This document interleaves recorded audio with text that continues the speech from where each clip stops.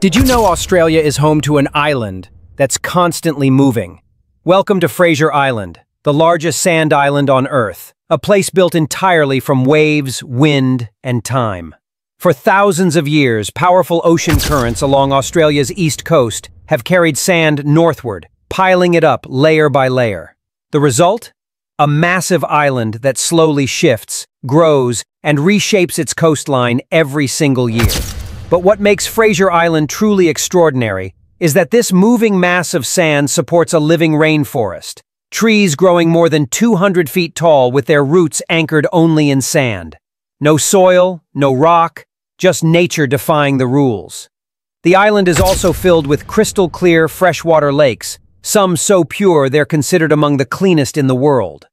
All of this on a landscape that never stays still.